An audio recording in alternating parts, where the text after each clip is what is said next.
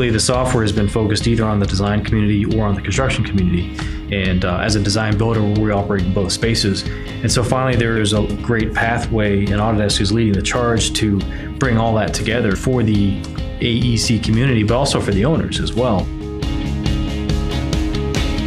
As a design builder, it's important that first our designs are innovative, but second that they're also buildable, constructible, and maintainable. So it's really important for us that we get construction knowledge integrated with our design knowledge early on in the project in order to infuse constructability into the design process. We work very closely together.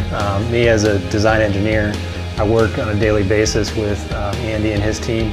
When Andy's group draws their engineering model in Revit, we're able to use that Autodesk Fabrication software to convert that model into a fabricatable model. Looking at a 2D drawing, you can't see, spatially the structure and walls around you. Now looking at it in Autodesk Revit from an ISO 3-dimensional view, you could see all those conflicts.